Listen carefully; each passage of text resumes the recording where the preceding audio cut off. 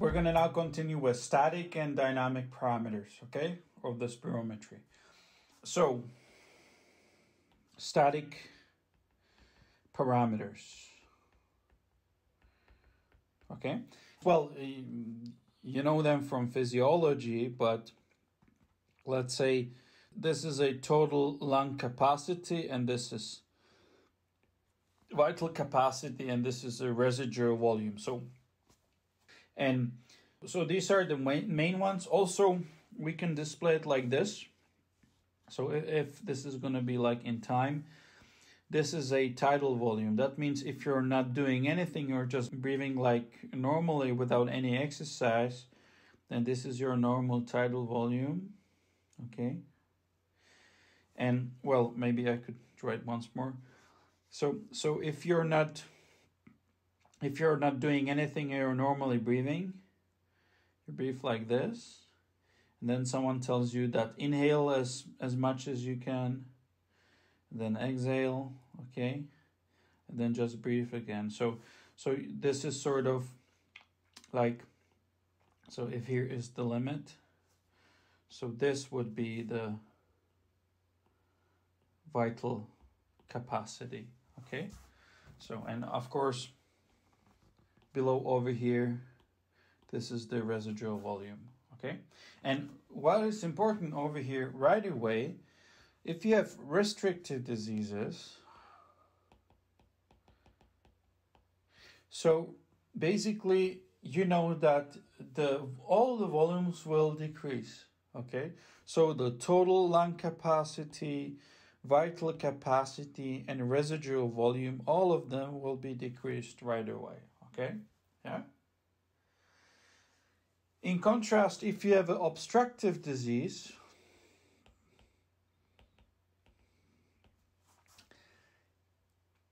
in case of residual volume, it could be like normal, or it could even increase. There could be, if there is an air trapping, etc., etc. So residual volume could be increased, and typically, total lung capacity that's why this could be also increased, okay? So it doesn't have to change so much, or can be increased, okay? So these are the static parameters. And now let's jump to dynamic ones, which are much more important in this case, or in these cases. So dynamic parameter.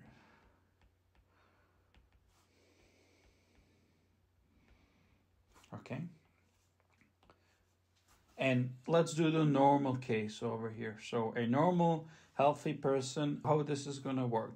So first we're going to talk about FEV1, which is a forced expiratory volume for 1 second, okay? And basically, you were supposed to do this in physiology, but the idea is I'm going to breathe out everything, and then they will ask me to inhale as much as I can. So I'm going to inhale as much as I can.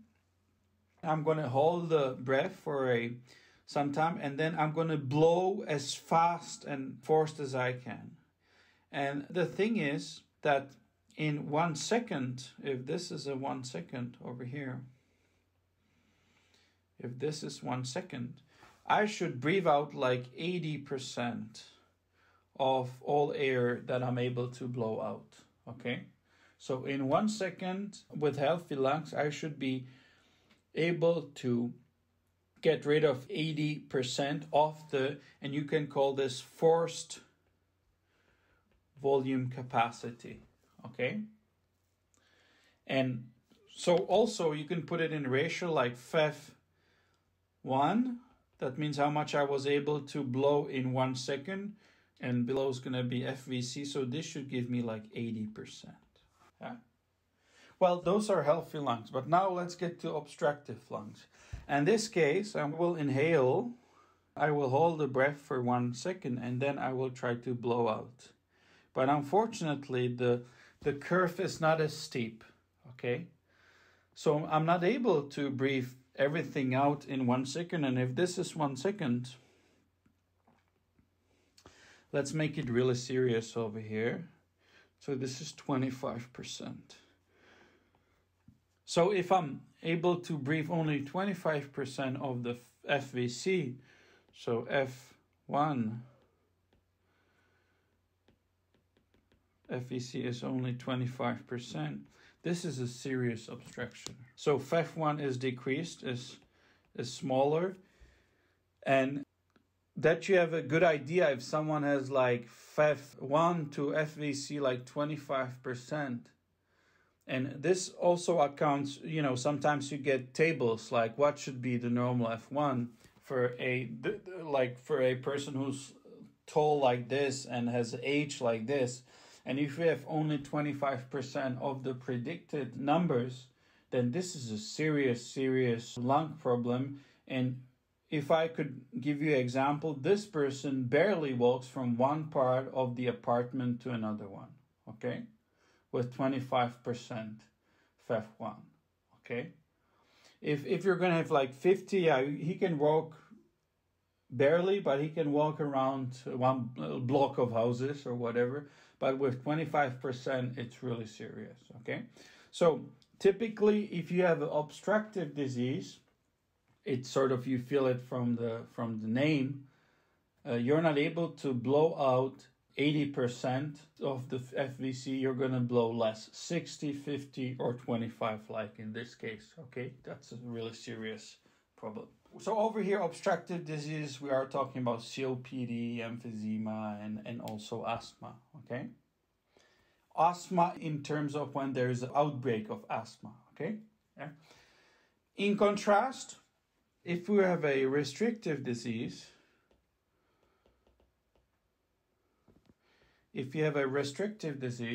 then you're going to inhale. You won't inhale as much because your total lung capacity is decreased. Total volume is decreased, okay? Because your lungs are not as elastic, okay? But you're able sometimes blow even everything in 1 second, or let's say 95%, or it's going to stay normal, but your volumes are not as big. So it's going to be like 95%. So typically in FEF1 till forced vital capacity, it's going to be 80% or more, or even more. So in this case, it could be 95%, okay? It depends, but it won't be lower, okay? So that's the main difference between obstructive and restrictive. I'm going to still write obstructive over here. And this is a simple curve. So these are, this is an example of the simple F1 curve, FEF1 curve, okay? And then there's, let's say, you got, you know, if you put the patient in a machine and, you know, you measure all the volumes, then you have also flow, volume, loops.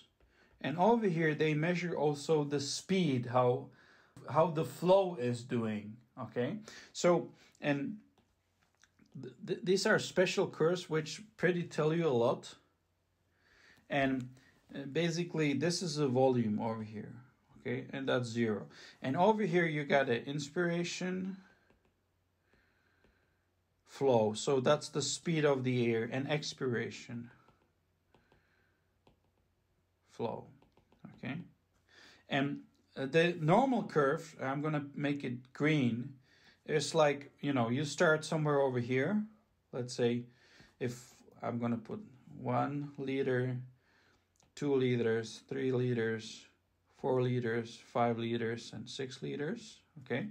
And if your lungs are healthy, let's say you start somewhere over here, and you're going to inhale. And sort of, you see, you're speeding up when you're inhaling. This is the maximum speed as you're inhaling. And this is a maximum inspiration, okay? And now you're going to exhale. And you see at the beginning, you really go fast, very fast. and then it sort of decreases. But this is a normal volume loop, okay? Yeah. If you're going to have obstructive disease, then there's some, you know, as we said, residual volume is going to be increased. So you're going to have over 2 liters trapped in your lungs, and you're not able to get rid of it. Then you inhale. It's very similar. So you can have an increased volume, total volume. But when you're going to blow out, it's going to be slower. You won't reach the speeds like the green curve. So it's going to be slower. Okay. And then it's going to go back like this. Yeah. Something like this. So they're having problems, especially with exhaling. Okay. In contrast to this, if you're going to have restrictive disease, well, basically you're going to start, you can have a decreased residual volume because all the volumes, as I said, are decreased. Okay, so you're going to start on 1 liter. You're going to inhale, and you're going to basically copy the green curve. So it's going to be very similar, but everything's going to be smaller. So you're going to inhale less air, but the speeds are normal. So this is going to very much copy the green curve, okay? If it's a restrictive disease.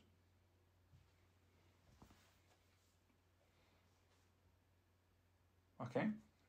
So, those were differences in dynamic parameters between obstructive and restrictive diseases.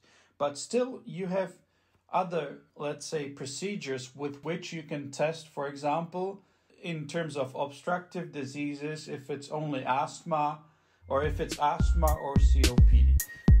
So, thanks for watching, and don't forget to subscribe and ring that bell. And as always, check the description below for supplementary questions and other materials.